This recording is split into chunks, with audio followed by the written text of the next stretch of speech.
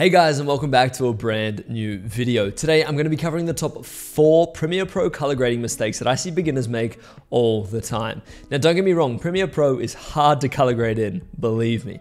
But with that being said, these are some simple mistakes that you can just, make without even noticing, which is far from ideal. So by all means, we're going to be diving into Premiere Pro. I'm going to be showing you how to not make these mistakes and hopefully stand out a little bit less like a beginner and how to stand out a little bit more like you know what you're doing.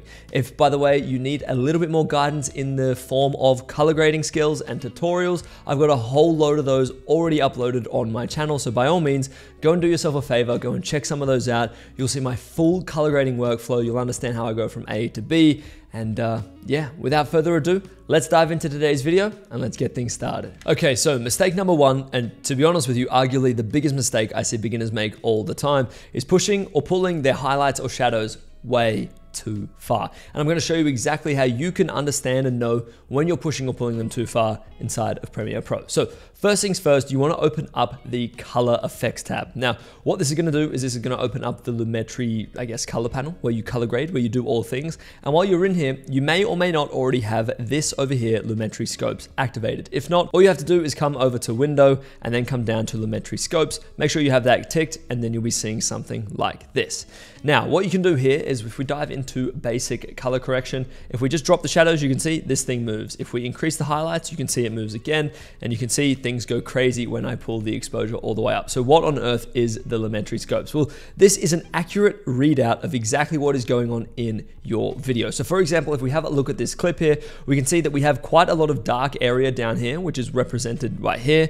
And then you can see things get brighter as we move up. So as you can see, that's this. And then that little sun just in here is exactly this little blip here. So anything touching 0 is clipped. There's no detail, there's no data at all, it's just pure black. And anything touching 100 is pure white, there's no detail, it's pure clipped, it's pure white. So this is not ideal for either extreme. You want to be sitting always somewhere in the middle.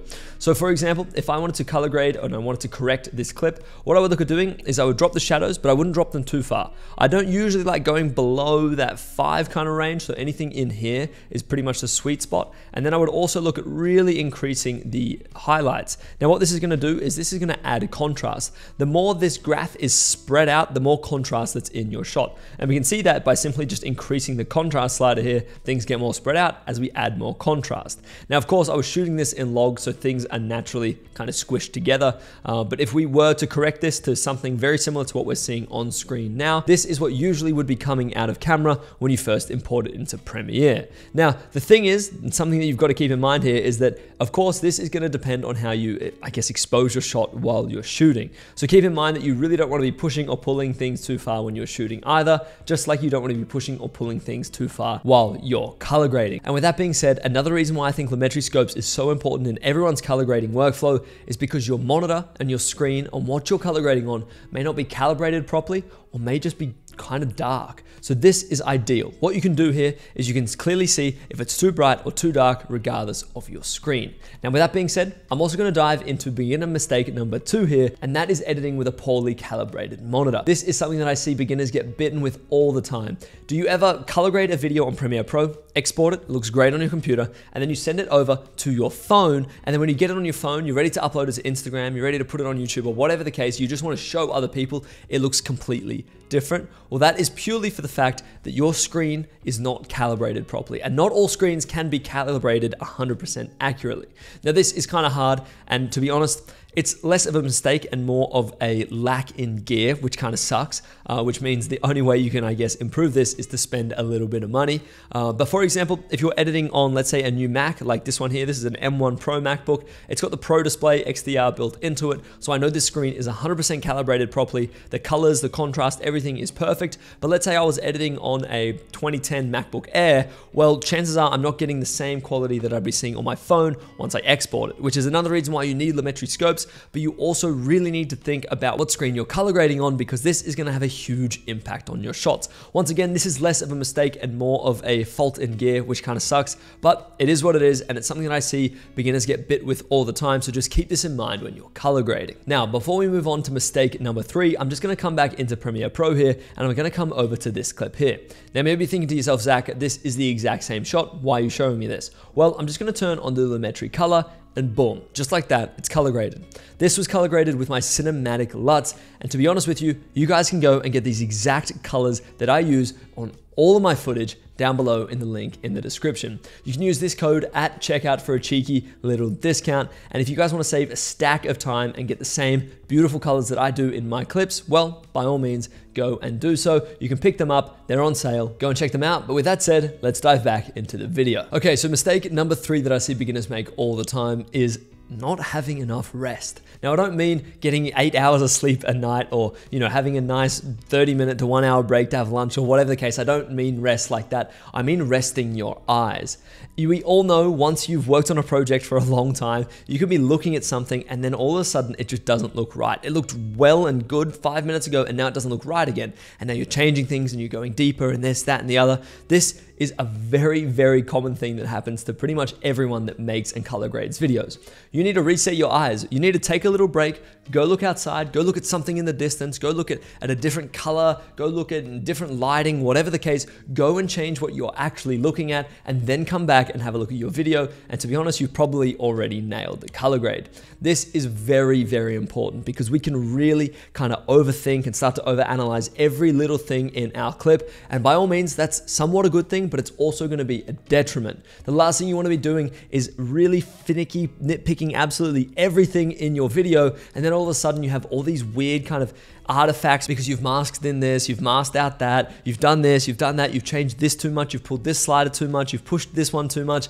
It can be horrible. Something you really should do all the time is simply just take breaks. 5, 10, 15 minutes, whatever the case, is a really good idea. And to back this one up, it's also a really good idea if it is available to you to ask someone for their opinion. Does this look good? Does this look bad? Maybe they have absolutely no idea about color grading and all they can say is, yeah, that shot looks good. Or nah, something's off there. It's really good to get someone else's opinion as well, because like I said, to be honest with you, you can almost start to go crazy when you're color grading for a really long period of time.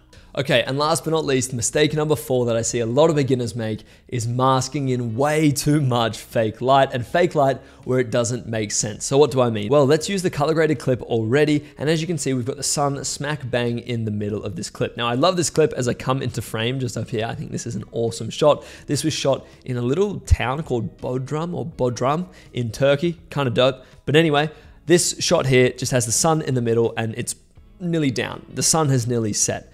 And what a lot of people do, what a lot of people like to do is add fake light into their shot. Now, this may not be the best example, but I'm going to show you what I mean anyway.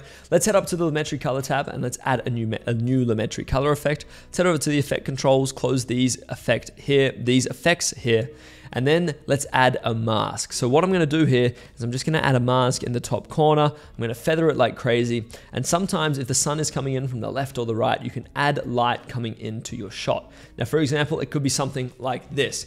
Now, I see a whole lot of people go over the top on this all the time and it looks horrible. Let's just say in a perfect world, the sun is not in the center here, but it's over here. And I've just added all this light. Maybe I pump up the temperature, I pump up the tint, say, yep, that'll do. And boom, I've got myself some banging fake light. Now this works really well inside of Lightroom, and if you do it tastefully inside of Premiere Pro, it can work really well as well. But please don't be that person that's just adding in the wrong fake light and way too much of it all the time. The easiest way to find out if you're adding too much fake light is simply by 2 things. 1, where is the light source coming from? Please match that. Usually you only want to emphasize where the light source is coming from, and that's the best way to add fake light. And 2, the absolute most dead giveaway is your shadows the wrong way. Let's say you had shadows coming in from this direction instead of coming straight onto us, and you add fake light over here pointing this direction. It just doesn't add up. It doesn't make any sense. So do yourself a favor, don't go overboard on the masks and just relax on adding fake light. Believe me, it's not a good look. All right, guys, and that is gonna wrap up today's video. I hope I've been able to dive into Premiere Pro and just give you a few little pointers and tips that I see beginners make all the time to hopefully help you not make them. Because to be honest with you, it's gonna make you stand out like a very bad color grader, and that's the last thing you want. But guys, if you've learned anything in today's video, let me know what it was down in the comments below. If you're new around here, a subscribe would mean the absolute world. And as always, guys,